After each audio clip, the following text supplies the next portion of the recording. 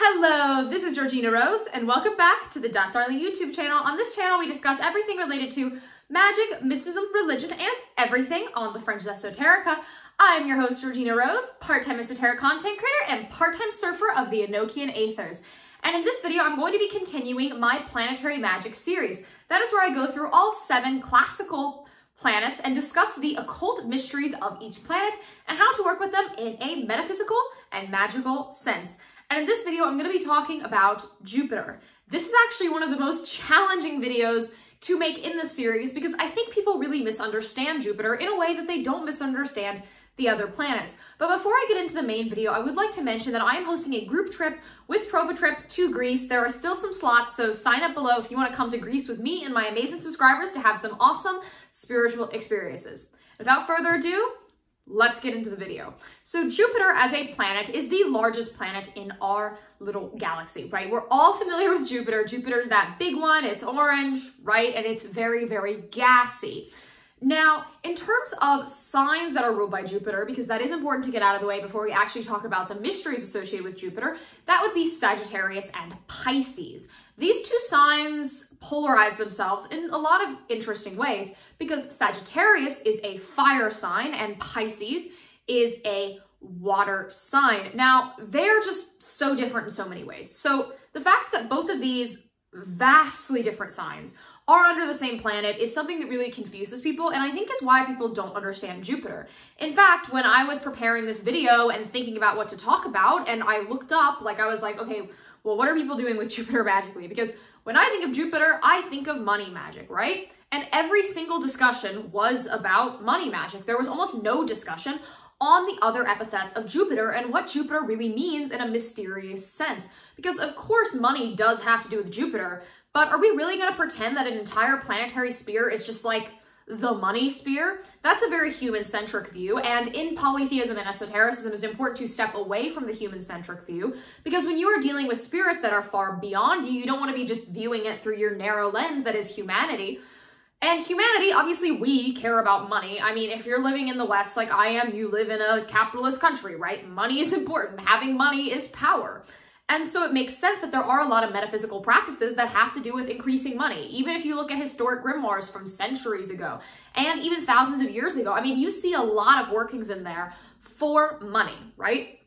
But when we think about the signs that relate to Jupiter, and I actually had an amazing conversation, it's not recorded, it's not online, it was an offline conversation with my fellow occult YouTuber, Amateur Magus, who is a personal friend of mine, who's a smaller channel, you should really check him out, where after our conversation, I definitely knew a little bit more about what I was going to talk about in this video, because he really got me thinking about these two signs and using that as a jumping off point to understand Jupiter, right? Sagittarius and Pisces are confusing signs, right? We think of Sagittarius, we think of the archer, the hunter, the explorer, the adventurous, the bold, right? But Sagittarius, it's a hunter, sure, but it's not a fighter, right? Sagittarius and Aries are two very fiery signs, but one is Jupiterian and one is martial. And to understand the difference between the martial and the Jupiterian, we look at what is actually related to the sign, right? Aries is, of course, a fellow energized, high energy, passionate, choleric sign, but it's much more focused on war and conflict, where Sagittarius is about exploration. And when we think about exploration, we start thinking about the nature of the psyche and what is really underneath what we understand about the world and ourselves, right? Sagittarius is more about exploration than conflict. While Sagittarius is choleric, it is intense, it is passionate, it is about using those things to explore yourself and look outwards, right? A sign that I think of a lot when I think of Sagittarius is Sagittarius in Venus. Venus is, of course, the planet of love. And when we look at someone who has a Sagittarius in Venus placement, when you think about the type of relationships they have, they are ones that are experimental and adventurous. They're seeking out new things, right? They're constantly trying to discover. And what is that? Expand. Now, when we look at Pisces, Pisces is a water sign. Pisces is known as this kind of detached dreamer who is hard to understand, but they contrast with Aquarius, a sign ruled by Saturn that has similar epithets, in that Saturn is frustrated, right? Saturn wants to be understood and Saturn is inherently restricted. And so Aquarius is restricted by its uniqueness, whereas Pisces is content in what it is. And Pisces is a highly emotional sign. And when you look into a Pisces, you interact with a Pisces, you'll understand they're always seeking for more. They're trying to understand themselves. And Pisces, for this reason, is most associated with dreams. And what happens in dreams? They are expansions of the psyche. See how I've been saying the word expansion a lot? That is the main term used to describe Jupiter. Jupiter is the planet of expansion and growth, right? Jupiter is physically large, right? That's a physical correspondence of that expansionary nature that we associate with Jupiter as a planetary sphere. And so when you engage with Jupiter, you are looking to expand and grow. And when we look at Vedic or Hindu interpretations of the planetary bodies, there's this really, really lovely Vedic planetary magic text that I read recently called The Greatness of Saturn, a Therapeutic Myth. It's a really good book. I highly recommend it. It actually, the first part of it had nothing to do with Saturn. It was simply going through the spheres and showing the Hindu myths that relate to each planetary sphere. And it actually described the way that the deities appeared in each of these myths. And Jupiter was depicted as very large, right? Jupiter was overweight, right? Now, I'm not saying if you work with Jupiter, you'll become overweight or something. No, that's not what I'm saying. What I'm saying is Jupiter is ever growing, and that is not just in money, that is in all things. And so when we look at the actual planetary mysteries and the potential that you have as an occultist interacting with Jupiter, think about expanding new things. In American folk magic, specifically in the hoodoo tradition, there is the idea of a road opener spell. A road opener spell is a folk magic technique where you essentially open new pathways, new roads, new beginnings. And you do a road opener spell when either you are, say, moving or, starting a new job, like going somewhere physically new, or if you're suffering with stagnancy, right? When we think of what is stagnant, we think of what is stuck, right? I have compared stagnancy to death in terms of spiritual progression. And when we think about that, we think of stagnancy as death, as nothing changing, as nothing growing, as not progressing on in our path. We can see Jupiter as the embodiment of life. And one way to look at all of metaphysics is through the Jungian idea of the life, death, and rebirth cycle. And on the life, death, and rebirth cycle that we are constantly going through and we are constantly engaging with when we create ritual formulas, we can associate Jupiter with life and with the maturation towards adulthood in this metaphorical understanding of our lives and ourselves. And so approaching Jupiter is an inherently road opener type thing to do. You can approach Jupiter if you are stuck in life and unsure of where to go. You can approach Jupiter if you are moving and need a new life ahead of you. Jupiter is birth itself. And for this reason, Jupiter is considered a very benefic. Benefic, people think of malefic and benefic as good and bad. And while that is kind of a little bit true, it's more about what is creating and what is destroying, right? Jupiter is the planet of ultimate creation, meaning that Jupiter also has to do with fertility epithets.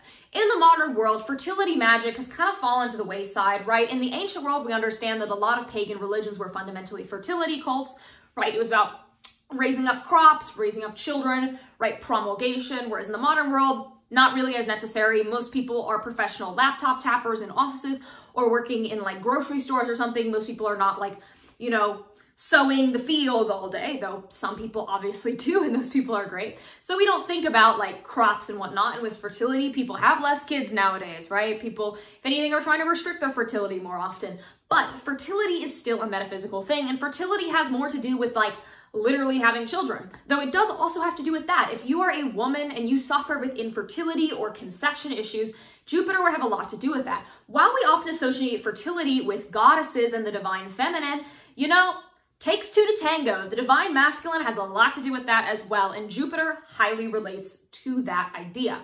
Now, another thing that has to do with Jupiter is the idea of leadership. So kingship is solar, right? When we think of the king, we think of the sun. But to say that rulership and leadership don't also have to do with Jupiter is missing a lot. You see, with Jupiter, it's no longer like a nobility type thing in the same way the sun is. Because the sun is about the ego, the noble, the virtuous, the aristocracy, whereas Jupiter I see more as guiding a pack into creating something new. If you are a team leader or a manager at your office, you might really relate to Jupiter. Because when we look at the Greek, the Hellenistic equivalent to Jupiter, because obviously in Planetary Magick, we're using the Roman names, but we all know those Roman names are also Greek gods, right? We know there's a direct line there. We look to Zeus, and Zeus is the king of the gods in the Greek world. And while like the sun in that religion is like associated with kingship and nobility, the actual leader is Jupiterian, right? Jupiter guides the pack and opens new doors, because when you are leading a team, you're always having to create new possibilities and organize people. As well, because of this connection to Zeus, Jupiter has to do a lot with justice. Now, this is something we don't think about because litigation and contracts are mercurial, and obviously a lot of things to do with like rulership and government are solar due to that kingship relation. justice itself is actually a Jupiterian idea because Zeus has so much to do with justice. And if we look at parallels outside of the West and we turn to pre-Islamic era pagan religions, the parallel to Zeus and thus the parallel to Jupiter is the entity Dushara. Dushara is a pre-Islamic era pagan god that is the son of two of the goddesses and is born. So there's some interesting kind of parallels with birth itself, right? The god was born. And Dushara is a god of justice and what is right and what is lawful and what is correct. Not about the litigation process or lawyers or trials or the administration of justice through the penal system, but instead about the vague concept of justice. And so when we think about this expansion idea, because we always have to come back to expansion, we're talking about Jupiter, what is the expansion of litigation? What is the expansion of the implementation? And what is the expansion of kingship? It is the abstract idea of justice, right? It is that high philosophical concept. And in a way, Jupiter has a lot to do with abstract philosophical concepts, right? We think of Sagittarius, exploration, and Pisces, dreams. What are those things? Those are abstract concepts. And when we look at the Kabbalistic tree of life coming from Jewish mysticism, the spear that is related to Jupiter is not on the bottom, right? It's one of the higher spears. Now, it is not one of the highest spears. It is Shokma, but it's up there, right? It's getting up higher and higher and higher, right? We're getting closer and closer to the top, closer and closer to the highest form and the highest understanding, right? We're getting more and more detached. And when you try to actually look at Jewish mystical texts that explain Chokmah, they're confusing to read, they're hard to understand. And so it's easier to just say, well, Chokmah is, and then translate it to what the Hebrew word means in English, instead of exploring the concept, like how we have said Jupiter equal money, instead of actually exploring what Jupiter truly represents. Now, going back to Zeus, because Jupiter is Zeus, one thing that Zeus has a lot to do with is purification and the eradication of miasma. And this is a concept that people really don't attach to planetary magic. It's typically brought into theurgic concepts and ceremonial magic and mysticism concepts, but all of those things overlap with planetary magic because since the planets rule all the spheres, really all magic can be tied back to planetary magic. And I would like to explain quickly the concept of miasma. If you're a longtime follower of mine, you know that miasma is an idea that I'm very attached to, that I very much believe in, and that I think can give us a lot of understanding of the world we are living in. And I think it is an affliction a lot of people have, but I'd like to dive into it deeper. So miasma is a Greek word that literally translates to pollution. So miasma itself is a force that kind of enters your soul and sullies you, right? You accrue miasma through going throughout your day and like getting your hands dirty, right? But you also accrue miasma through negative experiences that pollute your psyche. So many people say that miasma is a primitive form of germ theory, kind of one of those ancient ideas that just led to modern medicine and don't actually have a spiritual component. They're just like primitive physics, right? That's not true because miasma, while it is what people call like physical miasma, like getting dirty, and then of course you need a shower to get rid of the dirtiness, that is part of the miasma theory. Miasma is also a metaphysical thing. Miasma is feelings like envy, resentment, rage, all those negative type of emotions that pollute us. And there's a similar concept in Islamic Sufi mysticism called the purification of the hearts and the spiritual diseases of the hearts. There's a really great book on this called The Spiritual Diseases of the Heart that I really recommend everyone read. Now note, even though I'm a pagan, I am recommending an Islamic book, so just be aware that that's obviously not going to have like all the same theological ideas that I would share and agree with, but there are enough parallels that I still think it's a worthy read because it does explain the need for spiritual purification very, very well. But basically it posits that our heart is a sort of representation of our body. And when we look at many systems that have like energy points, like chakras, energetic bodies, bodies of life, we see this kind of idea. Basically your heart point, your heart energetic thing is basically the core of your energetic body, right? It's the core of the body of light that we live in, the thing outside of our physical body, that is our metaphysical being. And when we go through life and we do things that are bad, we do things that are viceful, we do things that are sinful, it pollutes that heart, right? And gives us diseases. And the only way to purify ourselves from these diseases is, in this book's idea, to turn to Allah, or the God of Islam. Now, that's a really good explanation for miasma. So we're going to take that explanation, transpose it onto paganism. Syncretism. Woo! Basically, it just explains it better because if you look at like a lot of old writings on miasma proper, they're like weird, confusing things. Basically, the pagan argument is that miasma is something we accrue through our experiences and it pollutes our soul. And the way to get rid of it is through a process known as catharsis. If you know the word catharsis, it's that. So it's basically doing a release to purge ourselves of these miasmic feelings. I personally believe a lot of unhealthy behaviors and habits that people have are actually kind of a secular seeking out of catharsis. I think humans naturally crave catharsis. If you've ever been really mad, what do? You scream, right? That is catharsis. It's a release. Now, I think when we divorce this from a spiritual context, we get a lot of really unhealthy things, like people punching walls or developing a condition like bulimia nervosa, right? Purgative behaviors that get rid of the pollution inside of us. But since those are not aligned with the gods, obviously both those things are bad, right? They're never going to give you that spiritual release that you need. And the way that it is done is through seeking out the gods. Specifically, there is an epithet used to get rid of catharsis called Zeus Catharsius. Because since Zeus is the king of the gods, he relates to justice. And what is the root of all miasma? Going against the laws of the gods, right? I was actually reading Plato the other night, and Plato made a really interesting argument. He defined piety as what is favored by the gods and impiety as the things the gods hate.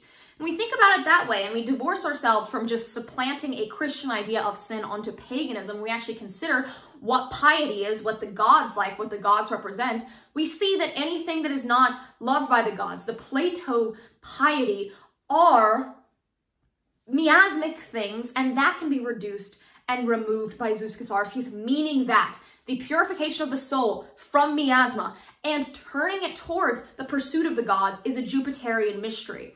And once you do that, you become more pure. As you ascend, I hate that phrasing, but as you ascend, as you get closer to the gods, as you get closer to union, which is the end goal of all mysticism, you become more pure, right? You're more detached from the miasma of the world. You're more detached from the things that are holding you back from your true will and the great work, right? You're closer to divinity. These things that relate to Jupiter make more sense, and Jupiter, when he purifies you of miasma, is opening the road. He's giving you that path to expand your soul closer and closer to the Godhead itself. Jupiter is the path. Jupiter is the way up. Jupiter is the way to climb the tree of life and unite with the gods himself. Right? Jupiter is that way forward. And until you are able to detach and remove yourself from those things that do not serve you and that are miasmic, you cannot even understand Jupiter. And when I was sitting to make this video, the reason why it's delayed is because I had so much trouble making this video because no one talks about Jupiter in this context. And thankfully my conversation with Amateur Magus really helped me out making this video, but no one understands Jupiter. Everyone sees Jupiter as the money planet. And of course, I'm going to put this in there. Money magic and Jupiter work really well. Now, you don't have to use Jupiter. You can use Mercury as well. I've found quick money tends to come from Mercury. But if you're trying to say start a new career or generally have more prosperity, Jupiter is great for that, right? Jupiter can help you reach a space of prosperity, right? Because Jupiter can expand your wallet. Jupiter can expand your stock portfolio, right? But to reduce Jupiter down to money is, ick. I don't like it. I think we should see Jupiter as a complex deity who rules a lot of different things. And yeah, I mean, that's the Jupiterian mystery. The Jupiterian mysteries are the entire concept of expansion. Expansion of the mind, expansion of the body, expansion of the psyche. And in a sense, even though we see knowledge as Mercury, the pursuit of higher things is Jupiterian. And so Jupiter should be part of your practice. I mean, Jupiter mysteries can help you learn so much and understand so much more about the world. And it's just such a complex thing, right? Because there's so much in our lives that we strive to expand. I mean, in a sense, what is mysticism? Mysticism is the pursuit of something higher, and is not the pursuit of something higher, the pursuit of union with the gods, the pursuit of the gods themselves, not an expansion. Is that not the desire to expand, the desire to grow, the desire to create, right? Is that not the ultimate part of our path towards the gods? And the answer is, it is. These mysteries are some of the most important mysteries, and I really don't think you should brush past them. I think that you should sit with them. And the reason why I sat with making this video for a while is because there's so much I wanted to say, and it was hard for me to know how to say it because there is an abstract quality to Jupiter. There is you see it and you kind of get it, but you don't really get it quality to Jupiter that you don't always see with the other planets. So thank you guys so much for watching. If you want more videos, please join my Patreon. I'm supported on Patreon. You get a bonus video every month. You get early access to every single video. You get ritual guides, which I write every single month that are step-by-step techniques on how to do rituals. And you can book a mentorship session with me where I help you develop your path as well. I do sell tarot readings. Information for that will be in the description box below. I am also hosting that group trip with Trova trip to Greece, so that will also be below. You can like, comment, subscribe, and ring the bell. And if you're subscribed for 93 days, you will meet your holy guardian angel. And isn't that awesome? And that's totally how it works. Kind of. Maybe it's just an intro or an outro. This is an outro. My mind has clearly not expanded throughout this video. And you can find me under every platform under the sun, under .darling, D-A-A-T, darling. All right, I'll see you guys in the next one. Have an amazing day, night, afternoon, mid-morning, mid-evening, whatever time it is, wherever you are.